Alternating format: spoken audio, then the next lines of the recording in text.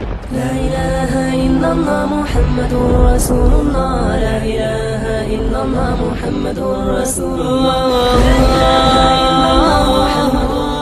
اسی طرح جنت کا ایک نام آیا ہے مقام امین، یعنی پر امن جگہ۔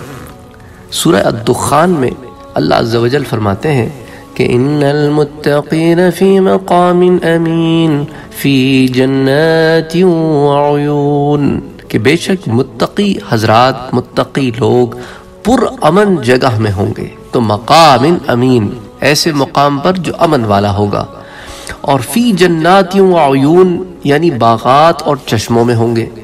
تو مقام کے معنی ہے قیام کرنے کی جگہ، اور امین کے معنی ہے وہ جگہ جہاں ہر برائی، ہر آفت، ہر فتنہ، ہر گناہ، ہر فساد، ہر غلاظت ظاہری باطنی، ہر ناپسندیدہ چیز سے وہ محفوظ ہوں گے۔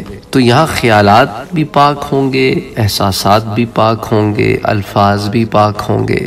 بس وہ پاکی والی جگہ ہوگی، امن والی جگہ ہوگی، سکون والی جگہ ہوگی، ہر چیز اس میں اچھی ہوگی۔